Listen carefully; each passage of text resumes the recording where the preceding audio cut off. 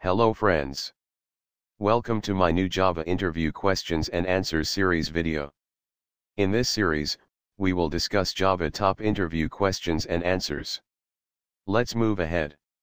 Today, we will discuss about most frequently asked Java interview question as: what is serialization in Java?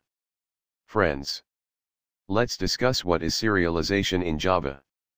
Friends, serialization is a process of saving state of an Java object to a sequence of bytes. These sequence of bytes can be sent over a network or stored in a file.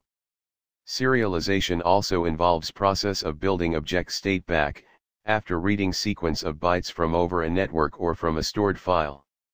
This process is also called as deserialization. Moving ahead. Let's see the conditions which we need to implement in order to make a Java object serializable. The class must implement the java.io.serializable interface. This interface is the marker interface. It signifies that a class which implements serializable interface can be serialized to file, database, memory or over network. All of the fields in the class must be serializable. If a field is not serializable, it must be marked transient. Let's discuss the serialization process. The diagram depicts the serialization process. Here, suppose we have a Java object which we want to serialize. This Java object must implement java.io.serializable interface. Using object output stream, we will transform the Java object into stream of bytes, and save state of object either into file, database or memory. Moving ahead. Let's create a Java class by name student. In order to make this student serializable, it must implement serializable interface. It has a property as student name, along with its getters and setters.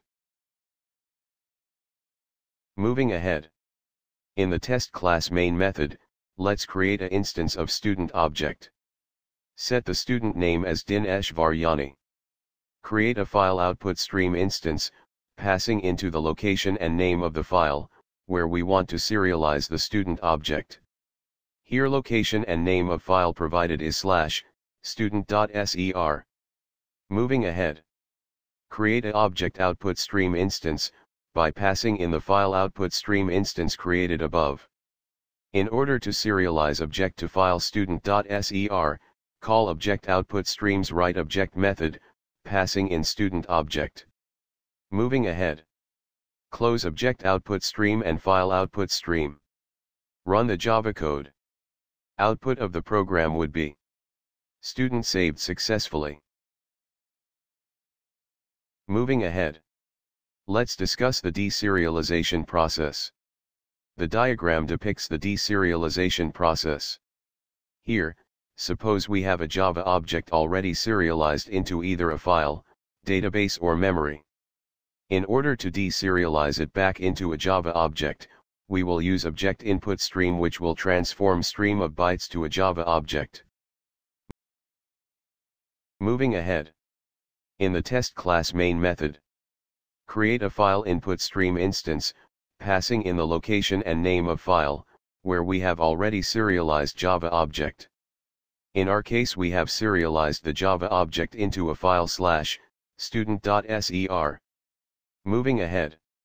Create a object input stream, by passing into it file input stream instance created above. In order to deserialize back the Java object, we will use object input stream method by name, read object.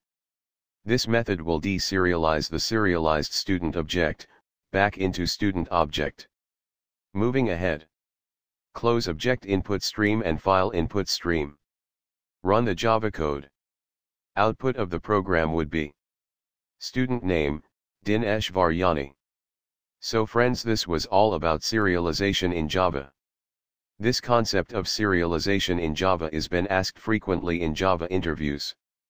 So friends, go through this video 2 to 3 times so that serialization in Java concept gets more clear to you. Hope you like this video. Please give 1 minute to like, share, comment or subscribe my channel, or you can visit my website at www.hubberspot.com.